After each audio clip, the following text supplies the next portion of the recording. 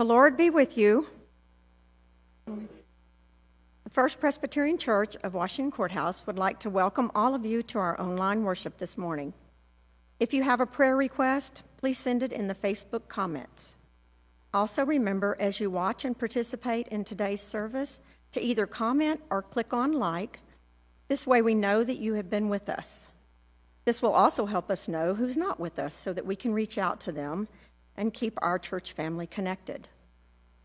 Just as a reminder, the session, in response to the ongoing high level of COVID-19 cases in our county, has determined that for the safety of our members, the building will remain closed to large groups, and we will continue to worship online only until the county returns to level 1 or yellow. If you'd like to receive either a printed copy of the sermon each week or a CD or a DVD, please contact the church office. Tuesdays, Zoom Bible study with Reverend Katie. This week they'll be looking at Mark chapter 4. The Presbytery of Scioto Valley is providing an online Matthew 25 event on Saturday, February 13th, beginning at 10 a.m. Opportunity for any member of the congregation to learn more about the Matthew 25 initiative of the PC USA and participate in one of the breakout sections. You can see this in the Deacon Beacon. There's a way for you to register. There's a link. This is the final call for our congressional meeting to be held, not this Sunday. It's been changed to next Sunday, immediately following the worship. Immediately following the worship, continuing on the worship Facebook live stream. So it will be Facebook live stream. Business will include dissolving the 2020 Congregation Nominating Committee and to elect the 2021 Congregation Nominating Committee. Our last announcement, church surveys are still being accepted, so please turn yours in if you've not done so. It's very important that we hear from everyone. Please join me in prayer. Spirit of the living God, fall fresh on us this morning. Awaken our hearts, unstop our eyes, and clear away the false lenses and traces of sleep from our eyes. We would seek your face and live. We would build our lives and make our choices according to your ways of compassion and peace. Speak, Lord, for your children, the ones who you call friends, are listening. Amen. Join me in our call to worship. This space will, even virtually, can feel like a refuge. Together we find nourishment and strength for the journey. This space can offer us challenge. God calls us to do hard things. This space can become a fountain of living water. As we open ourselves to God's Spirit and seek to follow the risen one. May we in this space delight the Holy One. Come, let us worship the Lord.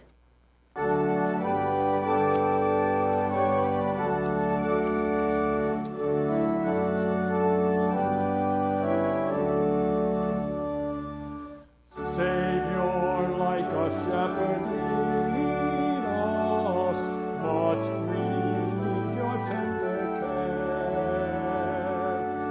In your pleasant pastures feed us, for our use your fold prepare. Blessed Jesus, you have bought us free are yours. Blessed Jesus,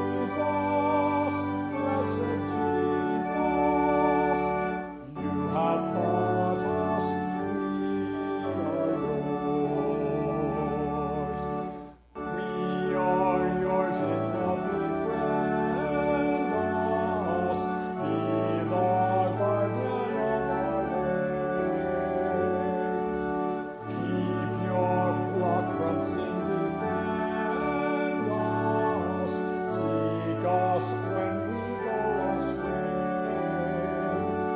Blessed Jesus, blessed Jesus, hear your children when we pray. Blessed Jesus, blessed Jesus, hear your children when we pray. You have promised to receive us, poor and sinful though we be. You have mercy to relieve us, grace to cleanse and power to free. Blessed Jesus, blessed Jesus, early let us turn to you. Blessed Jesus, blessed Jesus, early let us turn to you. Early let us seek your favor, early let us do your will. Blessed Lord and only Savior, with your love our spirits fill. Blessed Jesus, blessed Jesus, you have loved us still. Blessed Jesus, blessed Jesus, you have loved us still.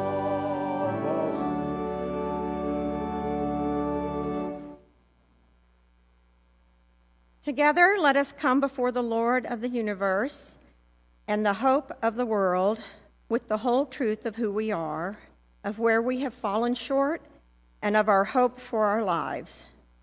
Please pray with me. Holy One, reveal us to any harmful ways within us and heal our wounded places. Keep us from doing any damage in the world and forgive us for all the ways we fall short of living out your love. Remind us again that we are worthy of your love, that we are still becoming, that you dwell within us and will lead us into wholeness and into freedom. Amen.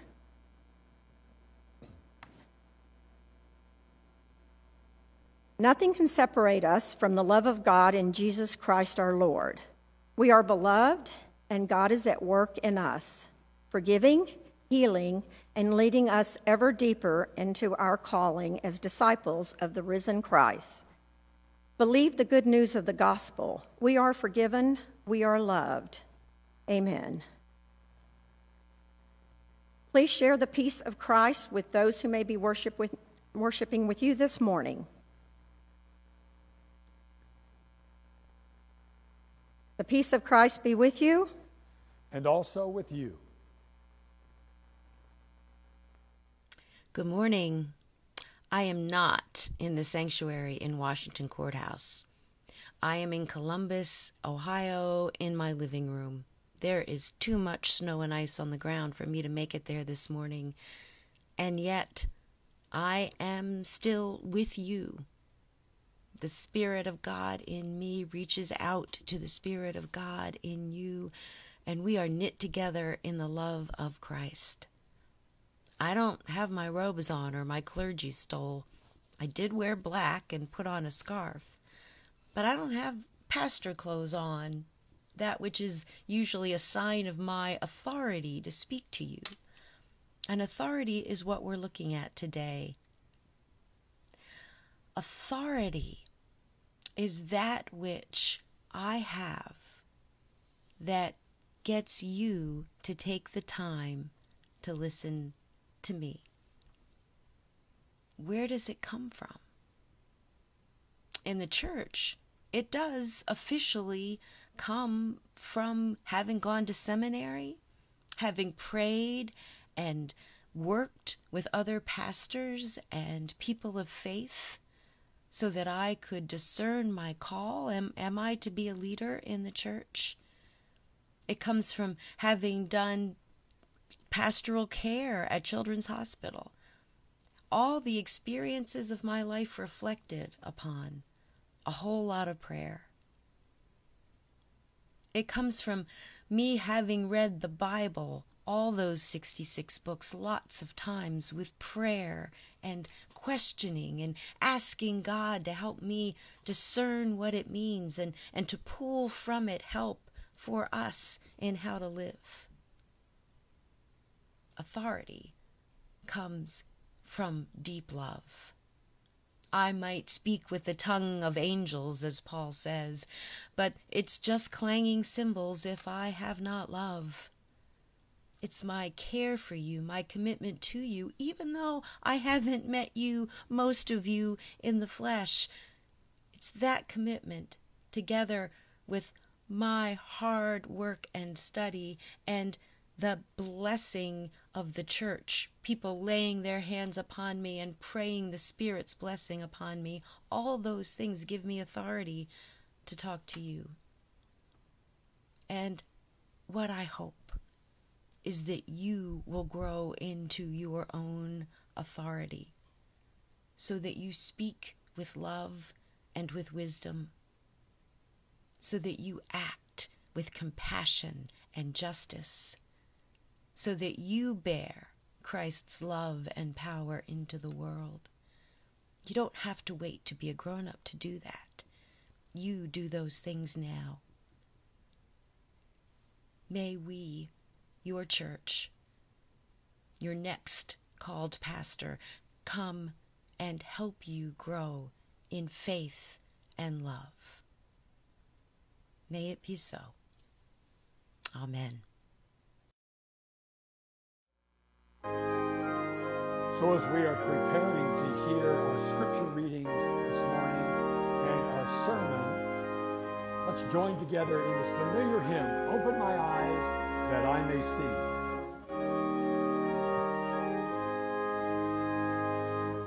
Open my eyes that I may see glimpses of truth thou hast for me. Place in my hands the wonderful key that shall unclasp and set me free. Silently now I wait for thee, ready, my God, thy will to see. Open my eyes, illumine me, Spirit divine. Open my ears that I may hear voices of truth thou sendest clear. And while the wave notes fall on my ear, everything false will disappear. Silently now I wait for thee, ready, my God, to see.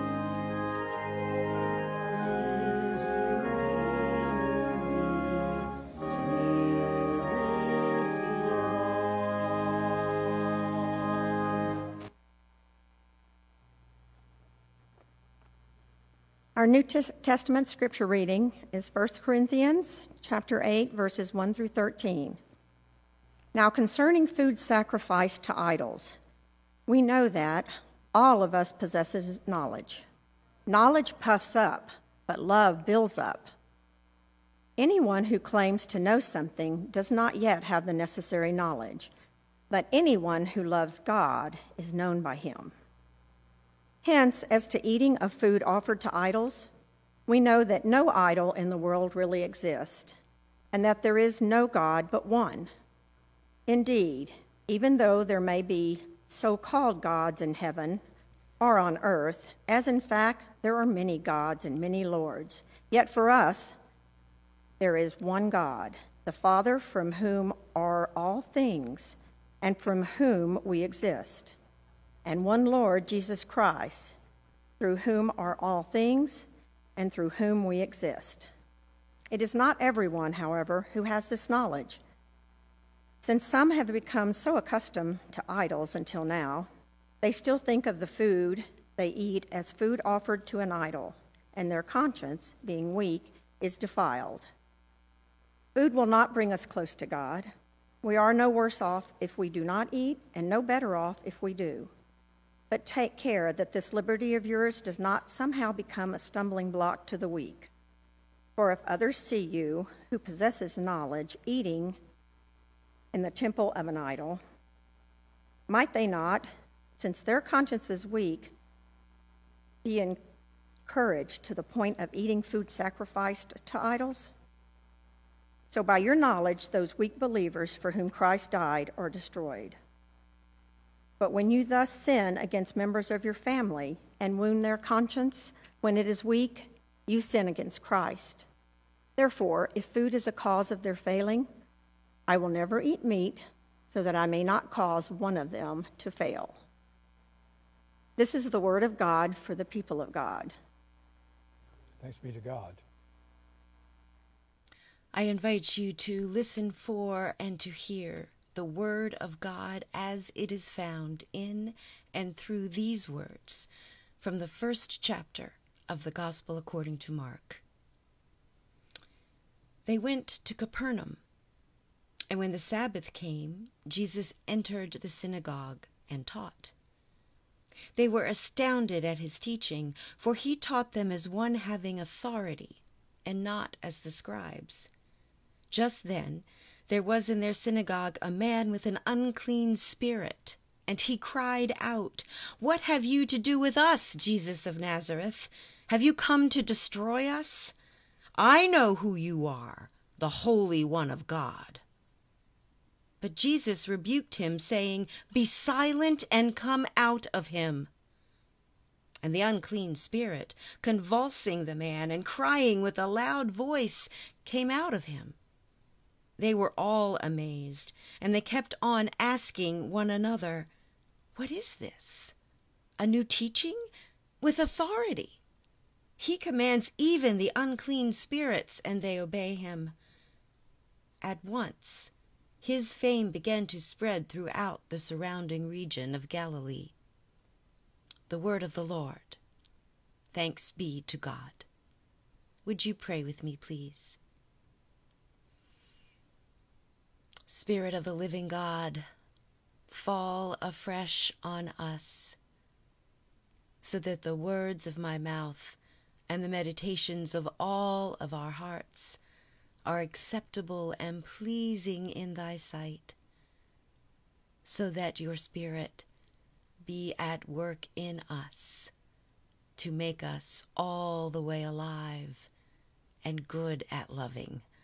For it is through Christ and in the power of the Spirit that we pray. Amen. It is this notion of authority about which I wish to talk today. Parents are meant to have authority with and power over their children, as long as they do not betray this sacred trust. Power and authority are not exactly the same. It is possible to take power and to wield it to crush. Authority seems to happen between the one who has it and those who give it. Authority emanates from qualities in the one who has it, but it is perceived by and in some fashion granted by those who become aware of it and encounter it. As a mom, I am bigger and more powerful than my children. I am the one with the food and the house and the money, even when they are old. But if that is the only reason that they listen to me, my children are really prisoners, and they'll run the other way when they are set free. My authority comes from a beautiful and complicated and ever-evolving place. Even with my 3 girls now all almost in their 20s, I have a kind of authority that is born from many years of relationship. I love them, I am the one who would lay down their life for them. I am all in. They matter to me in an extraordinary fashion. I want every good for them, and I have worked very hard to see them, each of them, for who they are. I am honest with them and pretty transparent, and they have seen me in action in all kinds of situations. My dad was an important authority in my life, and a great love, still is. He was an English teacher. He had a wonderful laugh. He was kind and genuinely cared for other people. My dad taught me Shakespeare and spoke to me of justice. He called me Serpent's Tooth, and I've already told you that. My dad did not take us to church. He was very angry at religion. People who professed to be followers of Jesus had hurt him, and when he looked at history, he believed they had hurt the world. But I knew this God. I had encountered this God. As a child at the bus stop, waiting beneath the trees, I felt God in my body. I heard God in my heart. I was with God in the floor of my closet in my bedroom when my heart was broken. I had gone to church to worship this God with friends. I had been given a Bible. Do you remember the Way? That, I think it was called the Living Word or the Living Bible translation. I read that thing cover to cover, underlined my favorite parts, devoured it. I still honor my father. I did then. But when he told me I was too smart to believe such foolish things, he was not the authority in that matter for me, because I had experienced the living God and would never be the same.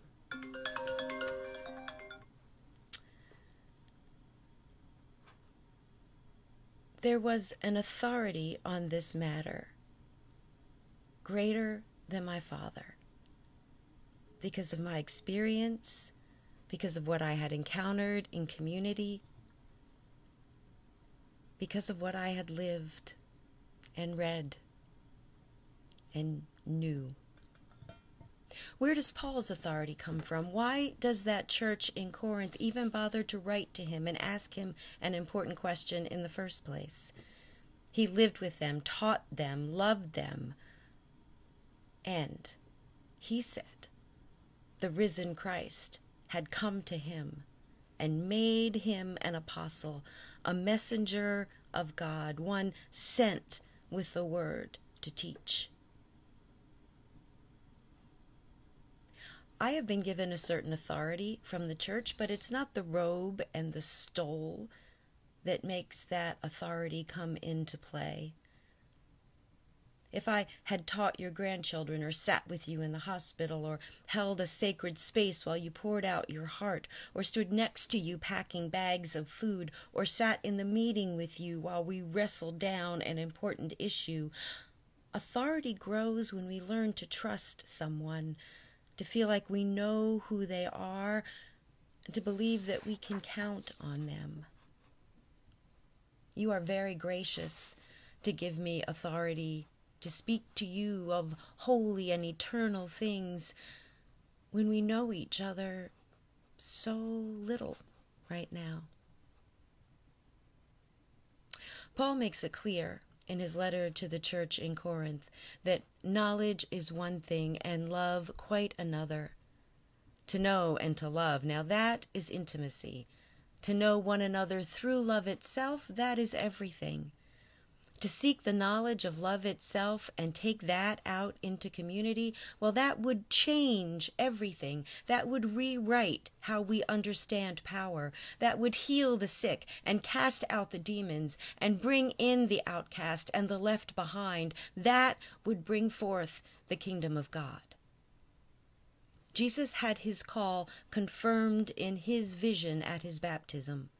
He was tested and strengthened in his time in the wilderness. He was shifted into high gear with John's arrest and a profound need. He found he was good with words. He found his message. Be transformed, for God's dream for the world is so close to coming true. I can taste it. We have everything we need. Come, follow me, he said. Jesus' power in God was so profound, he must have oozed authority. Even the demons didn't stand a chance. If he said, come out, you came out. What were those unclean spirits? Had something taken hold of this man, taken him out of himself? Had he lost his ability to keep a train of thought, to remember who he was, to live by the principles most important to him, and to honor those he loved, making choices always with them in full view? Jesus put this man to rights, and he did this again and again for the human beings he encountered. He cast out demons of deception and scarcity and violence and alienation, of fear and scapegoating and blame, of resentment, bitterness, hardness of heart, a spirit of division and condemnation. They were gone in the presence of Christ.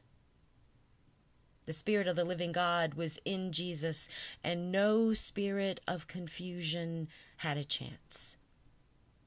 2,000 years ago, Caesar was clearly in charge. He had the soldiers and the wealth, and he could put Jesus to death. He gave the landowners more land and more wealth and consolidated his power. And yet, in the midst of all that, Jesus walked in with authority and spoke of the kingdom of God as at hand. With his 3-year ministry that was so powerful, with his commitment to loving God and others so extraordinary that even crucified, he lived, so that his followers proclaimed Jesus Christ as Lord. Caesar seemed to be clearly in charge. He had the soldiers and the wealth, and he could put Jesus to death. He gave the landowners everything, and yet in the midst of all that, Jesus walked in with authority and spoke of the kingdom of God.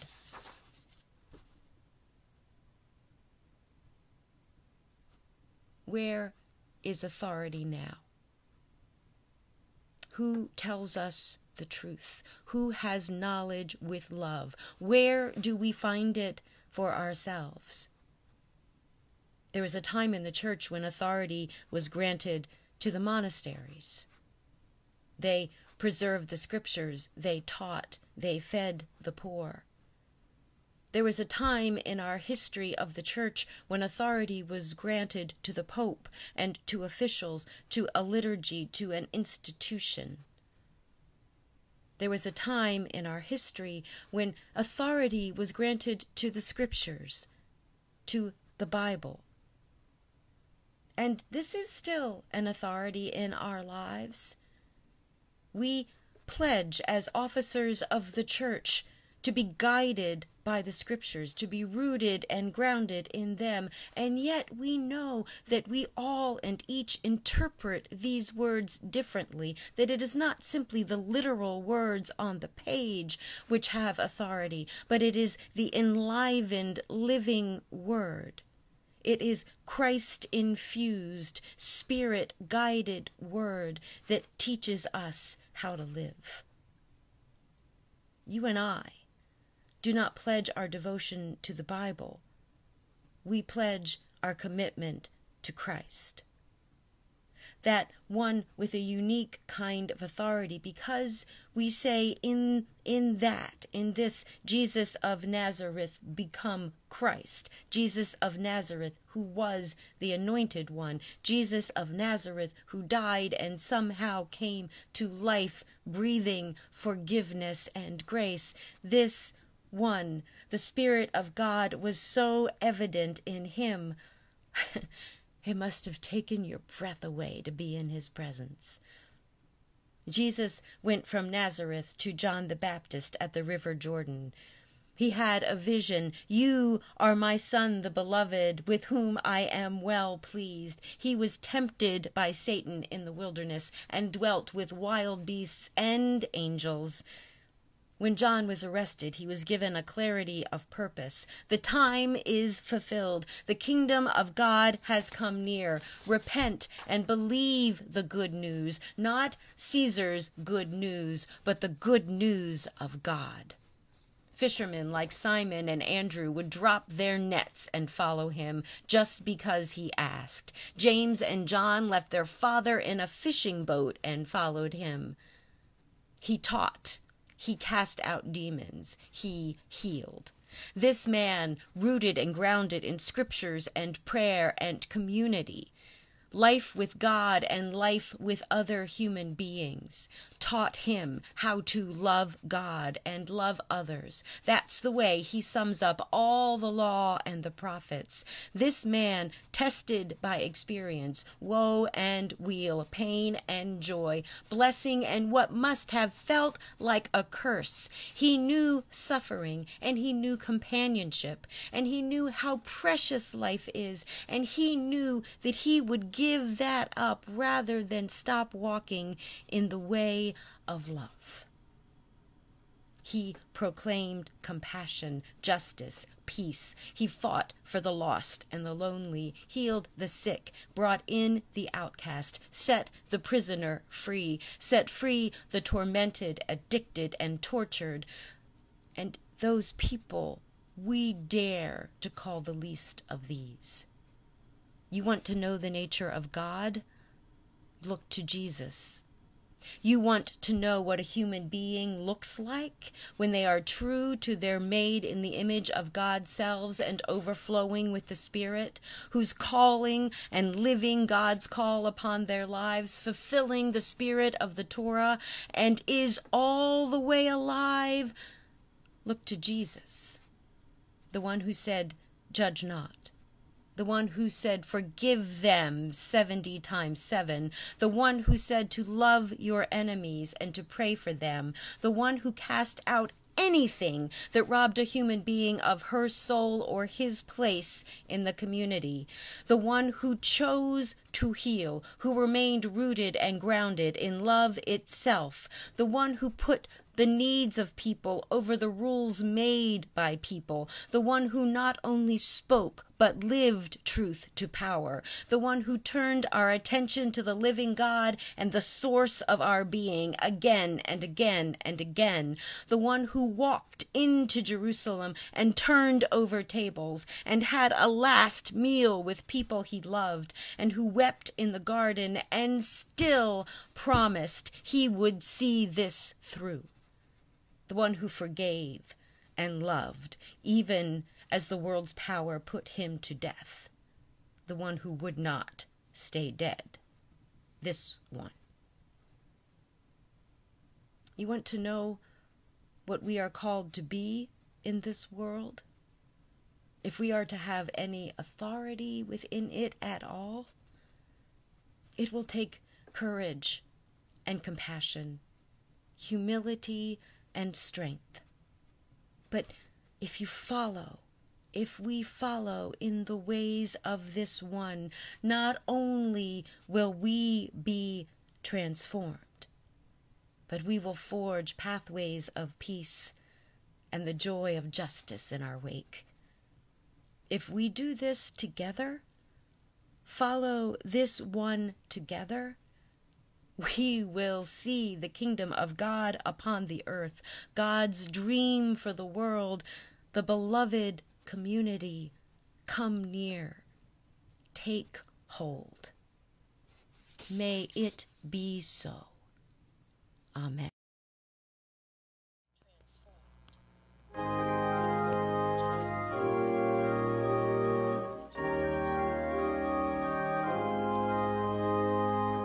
So as we sing, open my eyes, open my mouth, and let's take this truth that we have just heard out into the community. Open my mouth and let me bear gladly the warm truth everywhere. Open my heart and let me prepare love with thy children thus to share. Silently now I wait for thee, ready, my God, my will to see. Open my heart, illumine me, Spirit.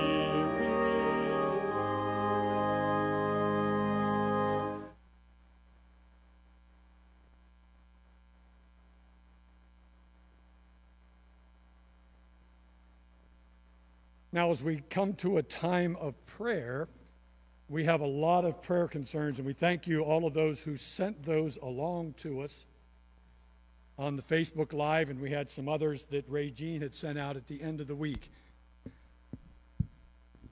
So as we are in our time of prayer today, we'll take a moment to remember these folks, and we just ask that that you be with each one of them. So let's take all of these joys and concerns of our life to the Lord in prayer. Let's pray. Dear Heavenly Father, on this snowy Sunday morning, we come again to you to worship, to hear your word through the gospel messages, through the words of Paul, and especially to hear those words interpreted through our message this morning.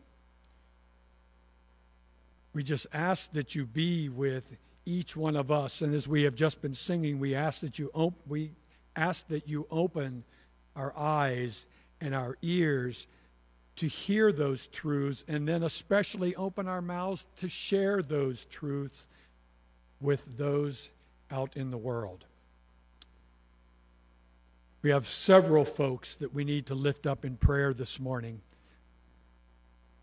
We need to lift up Carmel Payton, who is in Mount Carmel Hospital on a ventilator, suffering from COVID. And we need to be with her husband, Tom, who is preparing to have bypass surgery this week. And we ask, Lord, that you be with a couple of young people in our community, Tristan Miter and Gary Lewis, and their families as they are battling leukemia. And we also ask for other health concerns to be with Kathy Reno, Sharon Craig's niece, and Marilyn Ruger, and with Jerry Fleek, who is in OSU hospitals right now, non-COVID related, but hoping to not have to be put on a ventilator. And we ask that you be with Ann and Wes Cox. And we ask for traveling mercies for Hallie Wall, who is heading back to Clemson University today after a COVID scare, fortunately remaining negative. And we have other folks we'll take just a moment to lift up as well.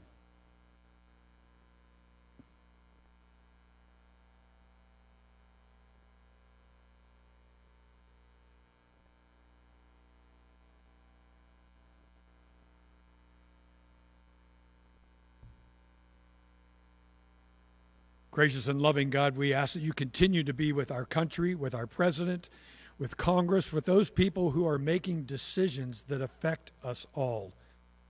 We ask that their decisions come through a time of discernment and that they be wise and will work for the benefit of our entire country.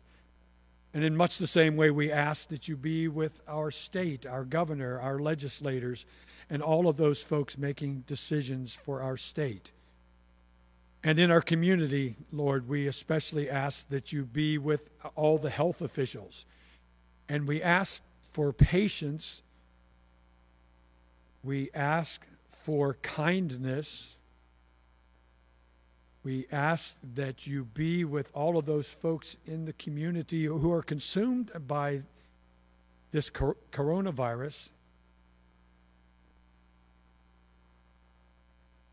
And we just ask that you share your love and your grace with each one of us. And lastly, Lord, we ask that you be with our church as we continue to minister to this community in so many ways, as we are all sad about not being able to gather together for worship for the safety of our members. But Lord, that day is coming soon when we can get this coronavirus under control in our community. And we ask especially, Lord, that you be with our session and the deacons and the trustees as they communicate with you and continue to do your work in this church. And we ask that as they are gathering the information for our new mission study, that folks who haven't turned in their surveys will take a moment and make their ideas, their thoughts, their vision, their prayers for this community known to the session and to the deacons as we put this information together. And Lord, we especially thank you for, as we're putting this together, to remember that you do have someone in mind for this congregation. And we just ask that you continue to prepare that person for a new call whenever that comes, later in the spring or early in the summer. We know that you have the best for this congregation in your heart. So Lord, as we continue our prayers today, we just ask all of these things in the name of your Son, Jesus Christ. And we ask all these things and remember these things as we say together the prayer that he taught each of us. As we say, Our Father, who art in heaven, hallowed be thy name. Thy kingdom come, thy will be done, on earth as it is in heaven. Give us this day our daily bread, and forgive us our debts as we forgive our debtors. And lead us not into temptation, but deliver us from evil. For thine is the kingdom, and the power, and the glory forever. Amen.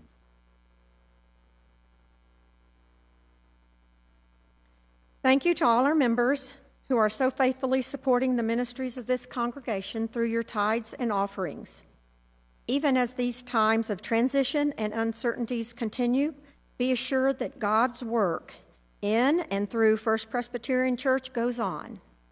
We ask that you prayerfully consider your level of financial support for 2021 and give to the level according to what God puts on your heart to give. Now, please join me in prayer as we dedicate these tithes and offerings. God of abundance, remind us that we never give from scarcity, but out of the abundance you have first shared with us. Show us the ways your gifts multiply to meet the needs in our midst, and still leave us with abundance left over. In Jesus' name we pray. Amen. Of our every ill. Words as we go today. They are healer of our every ill, light of each tomorrow. Give us peace beyond our fear and hope beyond our sorrow.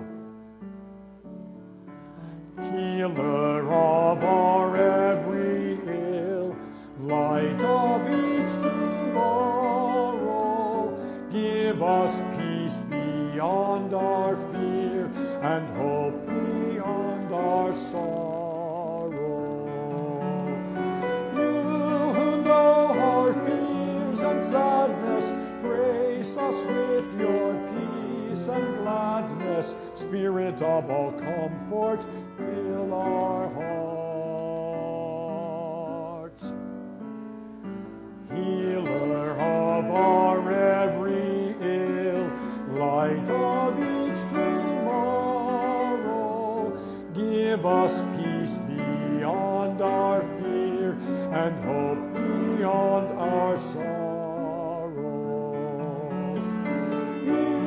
of pain and joy beholding how your grace is still unfolding. Give us all your vision, God of love. Healer of our light of each tomorrow, give us peace beyond our fear and hope beyond sorrow. Give us strength to love each other, every sister, every brother, spirit of all kindness, be our guide. Healer of our light of each tomorrow, give us peace beyond our fear and hope beyond our sorrow. You thought and feeling, teach us all your way of healing, spirit of compassion, fill each heart.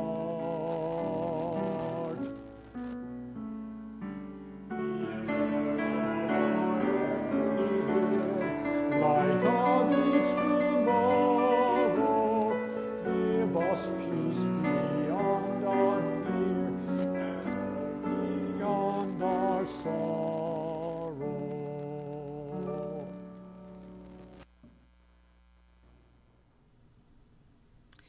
There will be times when our speech, our actions, simply our way of being in the world will have authority, real force to those around us.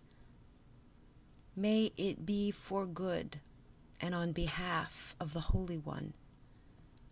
May our authority come from that made in the image God self, from the indwelling of the Spirit of the living God, from our commitment to follow Christ, from love itself.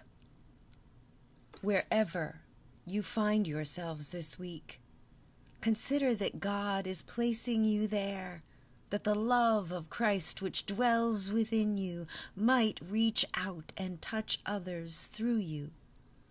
For we are beloved of the Holy One, followers of a risen Lord, and people filled to overflowing with the Spirit of the living God.